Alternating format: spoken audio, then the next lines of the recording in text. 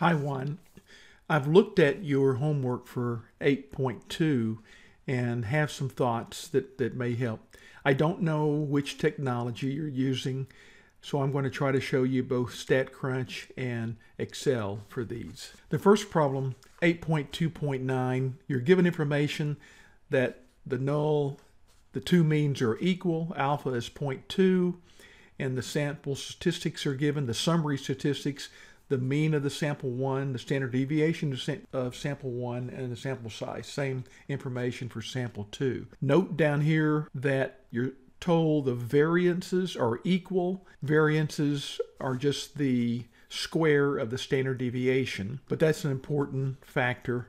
They give you the critical values, but the Excel calculator in particular will also give you the critical values in just one step. It's important when you're doing these things to pay attention to the two hypotheses here. We've got a statement of equality. That is the null hypothesis, but in some problems they will make claims. You need to be aware of that. Down here in your answer, you got the test statistic correct, which is just the difference in the two means. X bar 1 minus X bar 2 is 3.8. The standardized test statistic, you got a 3, and I think that may be because you didn't recognize that this is equal variances instead of unequal variances. Let's look at StatCrunch. Okay, I have StatCrunch open for all the hypothesis tests that we run in 233. You would start with stat, and then you pick either z-stats or t-stats for these difference of two means. Remember, you use t-stats when you don't know the population standard deviation sigma. And here we are not given the two population sigmas. We only have the standard deviations of the samples that we use to approximate them. So we would go to t-stats, and this is a two sample with summary. And we bring up this dialog box, and we just enter the data. And here I have the data entered. One thing you need to be aware of is this calculations options there, and it says pool variances, which is not clear to a lot of folks. If the variances are equal, you need to pool the variances. They have a note here that this default was recently changed to off. In the past, and I think in some of my videos, the default was already checked. Here, if we have equal variances, we need to check the pool variances, and we need to set up the hypothesis test down here.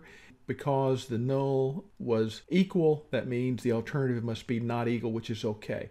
And I'm going to go ahead and click compute, and we get this answer here, and you can see that's very much suspiciously like the answer you have here of 3.0, a little bit off. And that was because we did it without pool variances, which is what you need for unequal variances. Let's go back, edit. This time I want to check pool variances and click compute, and we bring the information up there. You can see our t-stat 2.576 is correct, our sample difference 3.8 is correct, and we've got a p-value of 0.0166, which is less than our alpha of 0.2, so that would tell you to reject the null. On this problem, we're given the two critical values, the lower critical value of minus 1.3 and then upper of plus 1.3. This test statistic, standardized test statistic 2.5676 is to the right of that. It falls into rejection, and that agrees with the p-value. You would reject this. I want to go back to the options edit for a second. Later on, one of the problems you missed, two of the problems, were for finding the confidence intervals for a mean difference. And you can get that very easily here at StatCrunch. Just check that, put in the confidence level you want, which is 0.2 for ours, and we click compute, and it gives us the confidence level, lower limit and upper limit. That, of course, matches the variances. This is equality. If I go back and edit and change that so we have unequal variances, compute, we'll get a slightly different set of confidence intervals. So be aware of that. You can get that very quickly using StatCrunch.